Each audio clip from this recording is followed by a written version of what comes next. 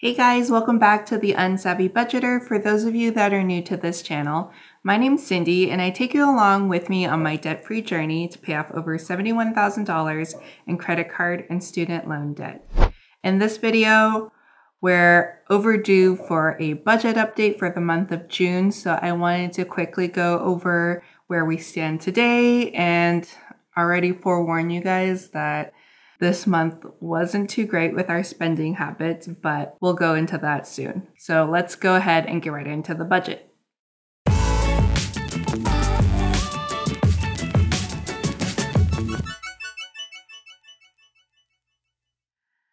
All right, so here is our beautiful dashboard for the month of June. But before I get into the numbers, I wanted to remind you guys to help me out with this YouTube algorithm and make sure to hit that like button so that we can get our videos promoted more, because YouTube has not been favoring our videos that much lately.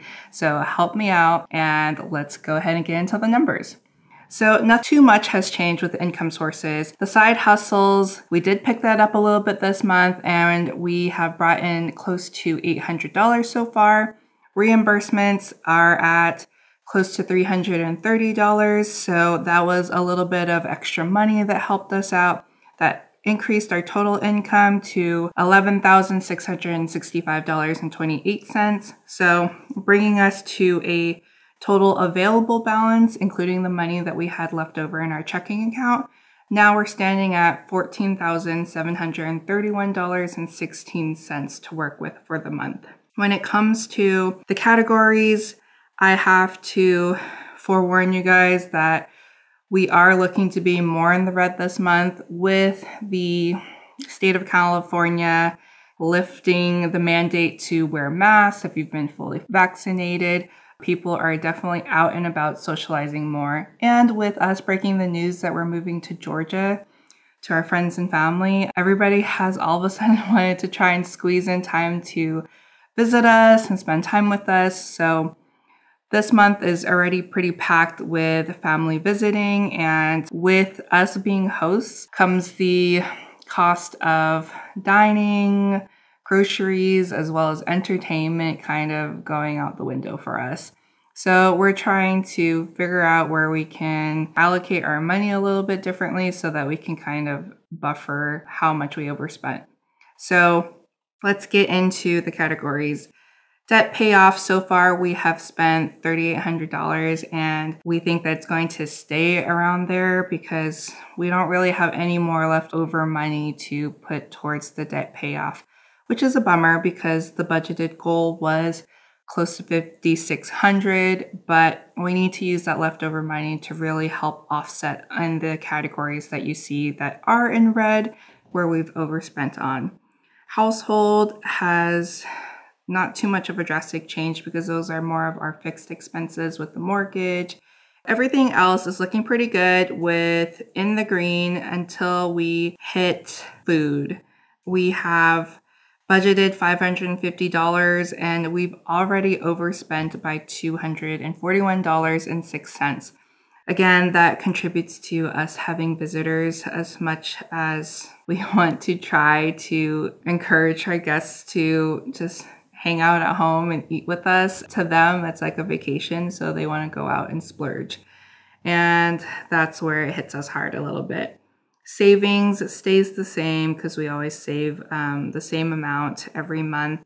And pet care also took a hit, putting us a little bit over budget of $100. Our dog actually ended up getting sick. It had a UTI, and so we had concerns there. We took it to the vet and got some medication for our dog, but I'm hoping to offset that a little bit and submit a claim to our pet insurance that we pay for. So hopefully that can alleviate some of the costs.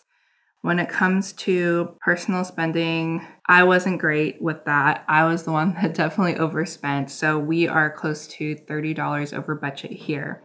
And I have to admit, I'm getting into my bad habits of like shopping again and just wanting to buy things for myself, like clothes. So it's been a little bit hard because now I feel like I don't really have clothes to wear. But one of you did give a great suggestion of buying secondhand. So I'm trying to get into the habit of that and shopping for myself through Mercari. We have set sinking funds for clothes and other things that we think that we're going to spend on. But I told myself that I don't want to buy any more clothes after this because I think I already have more than enough. And I am trying to be more minimal. So that's where we are with the personal spend. I have to admit that also tracking has not been that great for me this month. I felt like I fell off the bandwagon and wasn't tracking as closely on my spending as I have the prior months, and I just ended up getting really lazy. So if you are guilty of that too, let me know in the comments and let me know how you bounce back from the laziness. The other category is for mostly business supplies. We've been trying to make sure that we have been getting the selling up again, and we've run out of packaging supplies, so we've had to purchase stuff there. So that was kind of an unexpected expense. So we're over budget by $150.91 there. Subscriptions, so far we're under budget, but I think we will be going over budget on this category because I added a new subscription. I started enrolling in Noom for tracking, my eating habits as well as just, my weight loss journey, because I definitely know that I've gained a lot of weight during this pandemic and I'm trying to change my mindset and have a healthier lifestyle. My husband's been doing it with me, so we're trying to get really good and active again. So that's where our Noom subscription is added to this, and you're going to see that turn red really soon. Clothing, which I mentioned before, this is already way over budget, close to $80. I'm happy that we had something budgeted and sinking funds to pull from for this, but again, I gotta cut back on the shopping because that's really what got me into debt, especially my credit card debt in the first place. So I'm catching myself now and telling myself that I just kind of need to cut it off and start working with a smaller amount of personal spending allocated for myself. All right, so looking at what our pie chart is showing us on how we're doing on our actual spending, debt to payoff is still number one, which is good. We want it to stay our number one, and we're close to 40% on that, which I'm happy with, but I'm not happy that it looks like we're not going to meet our goal. So I'm hoping that this month is like the only fluke and that we're better meeting our goals for the months forward. Household in second, which is expected. Mortgage takes up a big chunk of our expenses, and looking at third place to be the sinking funds, which is good. That's also a big reason why we're feeling like we're not having a lot of money left over to do the debt payoff. When I was doing my credit card debt, it felt like I was making massive payments, knocking down that debt for the credit cards. But ever since we finished paying off the credit cards, we told ourselves we wanted to start sinking funds. So now I'm feeling like a little deflated because I feel like the sinking funds take a big chunk from what would have been contributed to my debt payoff for the student loans.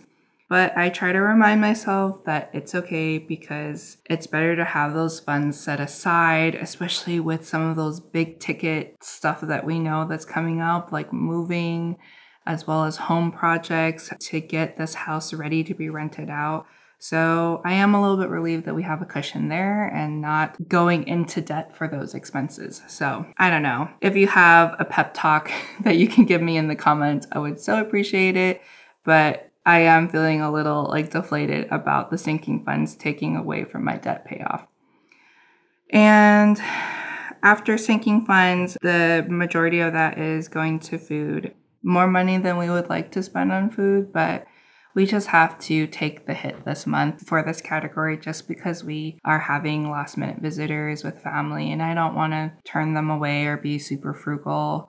They are aware that we are really trying to be strict on our budget, so they've definitely tried to help out and be fair there, but we're also okay moving our money around a little bit to add more money to pay for our food category. So yep, that's our pie chart, and with the bar graph with how we're doing on the categories, Nothing really surprising there. All the stuff that is in red, you'll see that it's over this 100% line. So that's telling you guys that, hey, we're overspending quite a bit. So usually I think the 100% is like all the way down here, but because we've overspent on quite a few categories, you're seeing this section for 150%, which is where the areas that I was red, like food, pet care, personal spend, other clothing, that's all hitting that area of this bar graph. So I should have been checking this a lot more,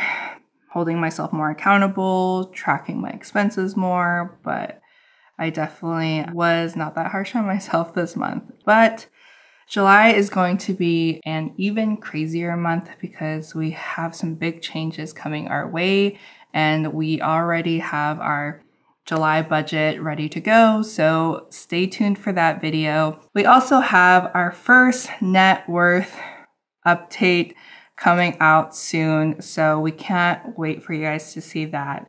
But if you guys have enjoyed this budget update for the month of June so far, make sure to give it a thumbs up, as well as hitting the subscribe button if you're not subscribed to the channel already. Also, make sure to hit the notification bells if you want to get notified about my awesome budget updates and if you want to see more of this dashboard.